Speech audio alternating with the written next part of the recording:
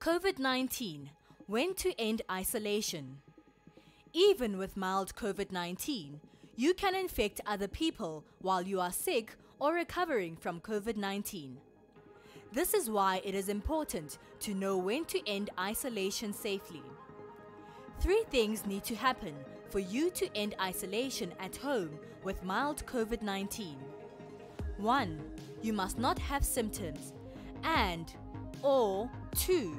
You must not have had a fever for 3 days without using medicine to bring your temperature down, and 3.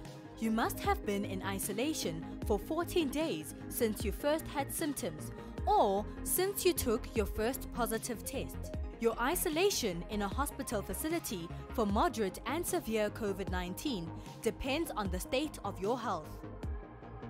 Generally, 3 things need to happen to end your isolation at a hospital facility. 1. You must not have had a fever for 3 days without using medicine to bring your temperature down. And 2. Your symptoms must have improved. And 3. You must have been in isolation for 14 days after you are clinically stable. Remember, it takes time to recover from COVID-19. End isolation safely. Stay in charge of your health. Stop infection. Prevent COVID-19. Our health is in our hands.